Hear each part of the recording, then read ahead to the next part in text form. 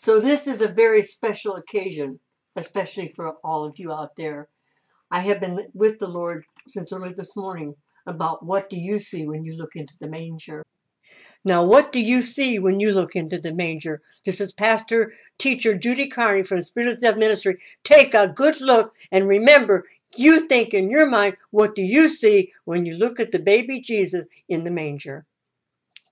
What do you really see? Have you seen the Lord Jesus Christ as a baby that just came in the world to be a good person?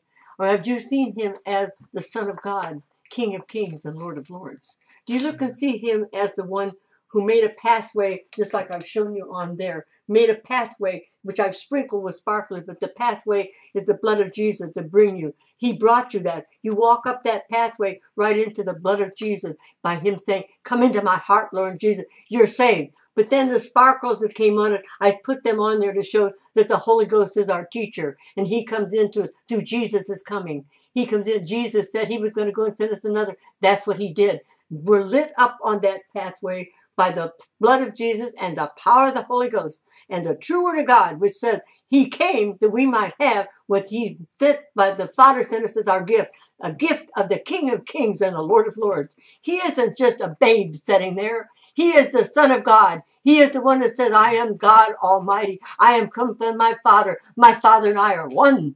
Do you realize that when you look in the manger, you shouldn't see a baby that was crucified? That came later. You should see a baby that gave us a gift of salvation, a gift of love, a gift of joy, a gift of saving the people that are lost, a gift of going out and reaching the lost. He gave us a gift of happiness. He gave us the gift of looking into that heart and saying, we can have the heart of God. He said, take upon you the mind of Christ. Look into the manger. He made it possible. He came there. He was there. It wasn't a fancy place to be born. He was born in a humble place. You should humble yourselves out there. I'm telling you, you pastors and your teachers and things that are not teaching the full manger scene. He came to make us free. He came that we might have heaven. He came that we may not have to worry about where are we going to go. I would say the people out there that are teaching a lukewarm condition, you people out there, you're in different churches, different denominations, but it's a lukewarm condition, not rapture material. Look into the manger. I see a baby that died, but he said, I'm coming back again. I look into this thing, and I see a lot of things in this manger scene the Lord gave me. We took that apart 3 times, my secretary and I, before we would get what God wanted. We started out in a different road. We had Jesus in a different place on that in the center here. He wasn't there. He was on the side. Who wanted a sideways road? He wanted a road going right to him. He wanted a pathway. He wanted us to see, I came for the reason that I can give you my salvation and send you the power of the Holy Ghost, the King of Kings and the Lord of Lords, the one that's going to come and fight the battle of Armageddon and slay those that won't believe. I'm telling you, preachers, and that you're preparing people not to get out of here, but you're going to be left when Jesus comes back. He told me today. He said, it is not, I am coming soon any longer. He says, I'm coming with rapid speed. You know what rapid speed is? Like a bolt of lightning. He's coming. He's coming so soon. You're not going to have time to come out. You better repent before God if you're not telling your people the truth. You better take a look into the manger with Pastor today. Teacher, I came here. I didn't plan this block for me, but I was up this morning and I've been in the anointing for many hours. And he told me to tell those people that they better teach the truth because I come quickly. No, he didn't. He said, I come with rapid speed. Tell them to change their thoughts, to get their mindset on who I am. Get a mindset on who I am and quit worrying about your robins there, worrying about your wrapping and papers and getting things all right. These children of today, I feel sorry for them. They see a Santa Claus, a little fat-bellied man who has taken the whole Christmas scene away from my Jesus. And I do not approve of all that. Those children have not known. They think Santa Claus is going to bring you something. God the Mighty sent us the gift of all gifts, his Son. They should have been taught that from the very beginning in these churches. We have failed. We have failed our Lord and God. We failed the gift of salvation. We have failed the gift that our Father sent us. The best gift and the only gift, the most wonderful, magnificent gift that anybody could give. His only Son. Do you realize how he hurts when he sees what's going on? A little fat jolly elf is supposed to be bringing the thing to their kids because you never tell them we do this just because Jesus came and he's our gift. They don't know why that we give gifts. They think it's because Santa Claus brings them. So what does Santa Claus have to do with my salvation? What does Santa Claus have to do with the things that he gave me? What does Santa Claus have to do when I received the baptism of the Holy Ghost? He came to bring us the Christ, the very Christ, the Son of God. I may not even get into the teaching that I might have to do next week, but I'm going to tell you this. I'm going to tell you what I've been anointed to tell you. He sent me. I'm like I told you, I'm 84. He brought me out of the fact that I had this arm broken. It was smashed up really bad. It was to the point where the doctor wanted to cut my shoulder off to here and up to here in order to do anything for me. That's what the doctor could offer me. But my doctor, Jesus, said, no, I've got better for you, Pastor. I've got something because you're going to take this to the world. I'm keeping you alive and healthy. I'm keeping you. I can jump up and down. I can walk. I can breathe. I can read my arms. I can do whatever because my Jesus can't even tell. He made a miracle. They can't even find on the x-rays where that was hurt. When God does something, he does it for a reason. I had a fall, and it was because of one thing, for God to get the glory out of it. I didn't say when I got saved, I'll just do easy things. It wasn't easy to go to the hospital. It wasn't easy to have those doctors tell me they might have to cut this off and put a metal in there, that it would be 4 to 8 or more hours on me. And my precious doctor, he knew I didn't want that. He's seen other miracles that God did in my body. I wait on God. I had to go and I had to have x-rays. I had to go to the hospital. But I'm telling you people, my God still healed. He's the one you see in the manger. The blood of Jesus heals. The blood of Jesus raises you from the dead into the heavenly. Not going to hell. Who wants to go and follow these dead churches and make it? If you're left behind, you're going to go through something you're not going to want when Jesus comes back for the second time. My little choir boys that are singing up on that top shelf, I've got the cross up there and 4 little choir boys. They are looking up. I've had them for years. And then last night he had my secretary, Jen, and I, we found a place that he wanted them finally. They found their home. They're looking up. They're singing the praises that the angels sang when they were here. They're praising the fact that Jesus came. They're praising the fact that they have the glory of God to sing about because they're going to be raptured and they're going to go back. What does rapture mean? A piece of ecstasy to be taken out, to be picked up and taken out in a moment, in a twinkling of an eye, those that are ready. He said, be without spot, wrinkle, any such thing. You pastors are doing your people wrong. You teachers are doing your people wrong. Stop and think about it. You're responsible. You expect to make the rapture when you're not telling them that they have to have the Holy Ghost and the Holy Ghost is going to change you? Come on, get real. Get real. I'm not angry at anything except the devil who makes my wonderful pastors and my precious men of God and ladies of God that want to do right, get their minds twisted into deceit. And I'm telling you, men and God, men and women of God, deceit brings defeat.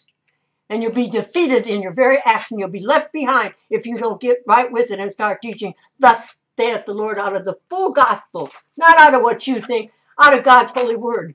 Quit stopping by denominational background. Quit stopping what they say you can do. Say what God says you should do. One of my favorite sayings is, I don't want what man says, I want what God says. No man can tell me I thought the word was left. Jesus came that we might have the truth. I want the truth, the truth, the truth. And I teach the truth. I want to hear from a lot of you, and I hope you pastors and that burn in your feelings and that you think about this and stop procrastinating and putting off the truth. Give your people what God wants them to have. Help get America ready. They've backslidden because of the people, the churches that are teaching false doctrine, untruths, lies, to get people to come in to have more money. Keep the building going. So what's the building going to do? You're going to get that building to take you out of here? You're going to get that man to say, I'll hold you by the hand? That man probably isn't even going to make it if he's not telling you the whole truth. They might say rapture. They might say, I'm going to make. Be careful, children. Be careful. It isn't going to be that easy, saith the Lord. It's going to be what I want, saith the Lord. I didn't send my son to have people procrastinate and to decide what they want. I sent my son to do what he said, follow thou me. Children, this is the time. I'm not even going to bring you the teaching I had you, but it says, what did you see when you looked into the manger? I'll tell you what I saw through the Spirit. Then we'll go on from there. This will be continued at another time. It'll be continued at a time after you pastors can sit down and think about what I'm telling you. You can sit down and think, do I want my people to make it, or do I want to sit here with them after the rapture comes, after the bride of Christ is taken out? How am I going to face them in church when they come in and want to tear me apart? Because I didn't give them the truth. You better think about this. Don't you procrastinate, you men and women of God. Stop it. Stop it. Get real. Look at God and say, I want to be real this time, Lord. I want to be real. I want to help the people. You don't love them. If you loved them, you'd give them the truth. You give them doctrine. You give them what's going to bring them back. You tickle their ears. My ears don't need to be tickled. I want them to be hearing the things of God that comes into them so I can tell the things of God to you people. I've been like this all since early this morning.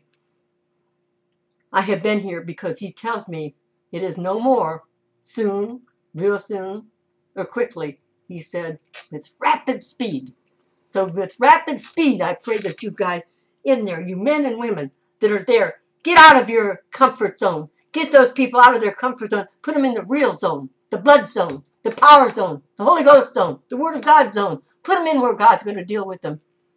Did I plan this? No, I've even got the things here that I was going to show you. They don't mean what I got that God gave me today. There's men and women out there that he's trying to deal with, but you turn it off because you're listening to what men want you to say instead of what God's telling you. Those of you that have the real Holy Ghost, those of you who do not falsely give out prophecies that are of God, are not of God, you're lying. And you're going to be held for the false prophets that you give people. I know of a man that gave a false prophecy to a man that plays some drums. If God didn't give him that, but he said God did. I pity that preacher, but I pity that man because he's been lied to because he thinks God's wanting him there instead of where he was getting the truth. Shame, shame on people that do that. Shame on you men and women of God out there. Shame on you that are not teaching your teenagers the true way to God. The true way to heaven is through the manger, through the path that God made, through the blood of Jesus, and the power of the Holy Ghost to keep us on that path. Shame on you. Shame on you. Start thinking about Jesus is going to come. Are you going to be left behind? Are your people going to be left behind? Are your children that you think so much of to give them the rock music instead of God music? That music is not of God. That's the beat of the devil. There's a music that they say is of God and it's not. It's a lie.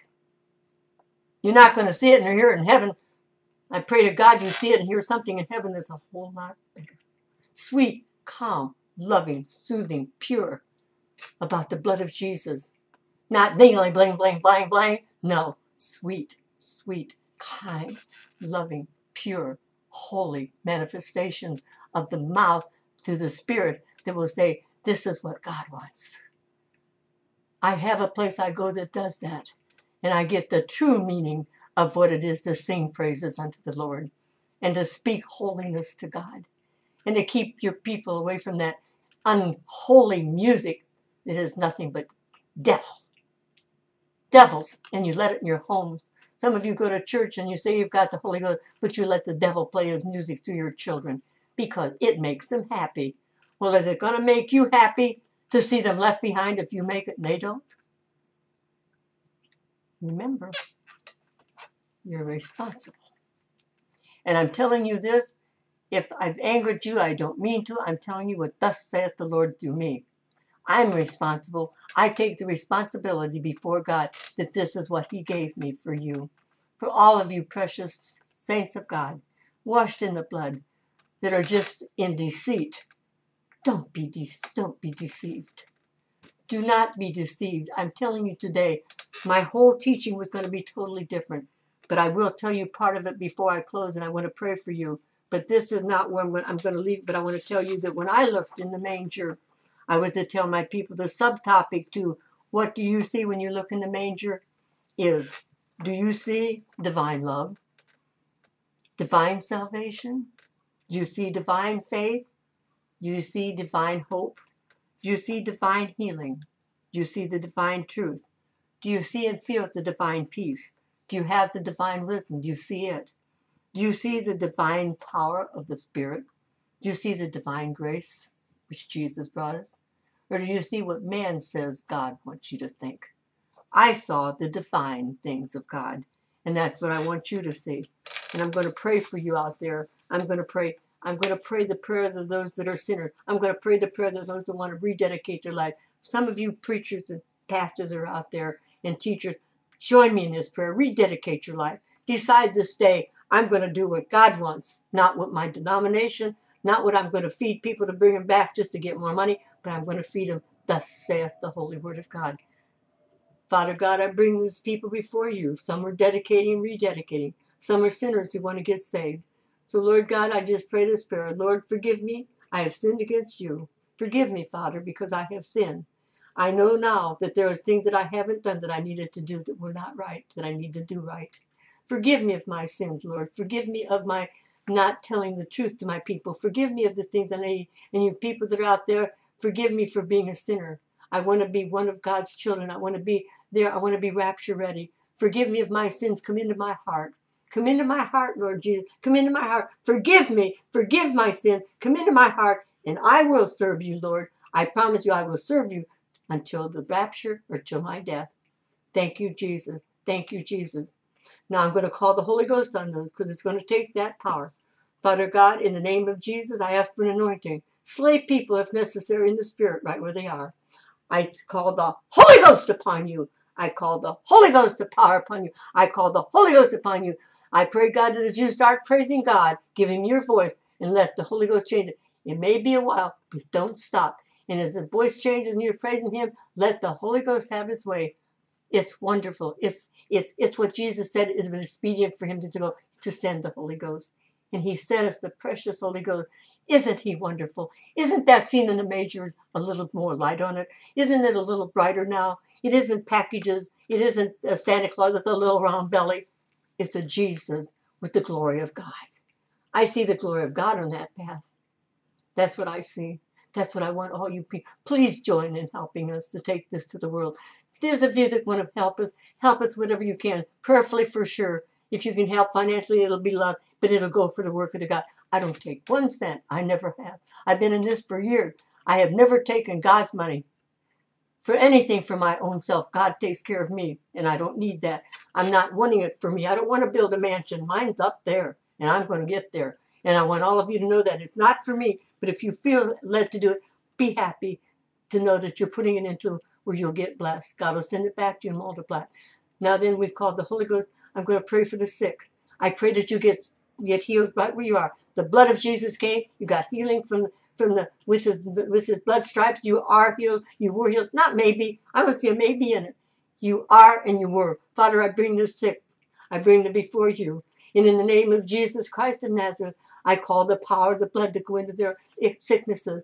Go to the very roots of their sicknesses. I pray, God, that they're healed for their minds. If they're having a problem with thinking, I pray that they get a keen mind. And I pray that God, you recreate what's been damaged in their head that stops it. There's cells back there. Recreate those cells. In Jesus' name, I pray for the little baby that's been born crippled or sick. I hold the little baby up before you through the blood of Jesus. Heal this little child. Heal the baby. Heal grandma and grandpa. Heal mommy and daddy. Heal everybody through the blood of Jesus. What a gift for Christmas. Healing for mind, soul, and body.